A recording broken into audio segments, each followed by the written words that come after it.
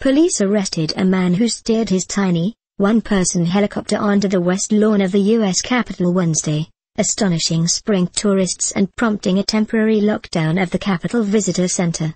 Capitol Police didn't immediately identify the pilot or comment on his motive, but a Florida postal carrier named Doug Hughes took responsibility for the stunt on a website where he said he was delivering letters to all 535 members of Congress in order to draw attention to campaign finance corruption.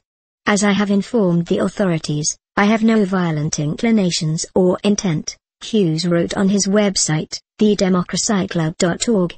An ultralight aircraft poses no major physical threat, it may present a political threat to graft. I hope so. There's no need to worry, I'm just delivering the mail.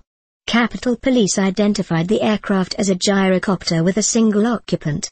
House Homeland Security Panel Chairman Michael McCall, Texas, said the pilot landed on his own, but that had he made it much closer to the Capitol, authorities were prepared to shoot him down. Had it gotten any closer to the Speaker's balcony, they have long guns to take it down, but it didn't. It landed right in front, McCall said.